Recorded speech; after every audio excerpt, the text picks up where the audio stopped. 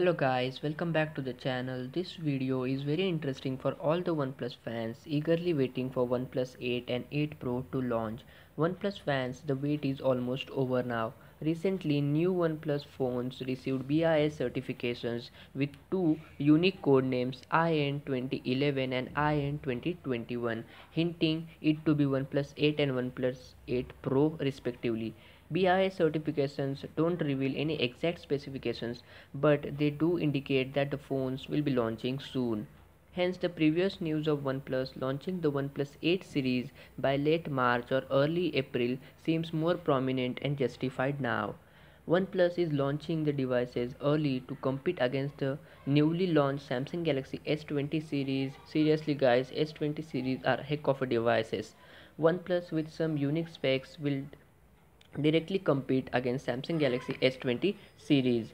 Talking about OnePlus 8 Lite, which is a different type of a smartphone, what OnePlus usually launches is getting delayed.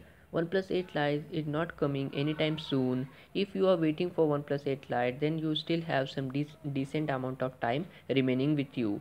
OnePlus 8 Lite has not been listed on BIS certification along with OnePlus 8 and 8 Pro nor on Amazon affiliated program page which was in the past few weeks, but OnePlus 8 Lite nor represented a BIS certification or it was not listed on the Amazon page, and it seems OnePlus has some another plans for OnePlus 8 Lite. Let's talk about the major specifications of OnePlus 8 and 8 Pro. We will not go in detailed specification, just an overview of a specification based on recent leaks. OnePlus 8 could have 6.2 or 6.3 inch display, whereas 8 Pro will have a 6.5 inch display.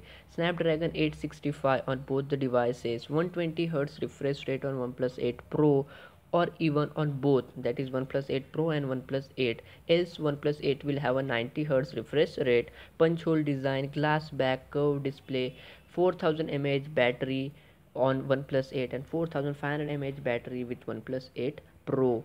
New fast charging technology of 50 watt, that is wrap charge 50 with OnePlus 8 Pro or even with OnePlus 8. New green color matte finish back, Android 10 Oxygen OS, and as usual no 3.5mm headphone jack, and there is not a single news regarding the IP rating for OnePlus 8 and OnePlus 8 Pro. So the OnePlus 8 and OnePlus 8 Pro will be a splash proof rather than a proper IP68 certified smartphones.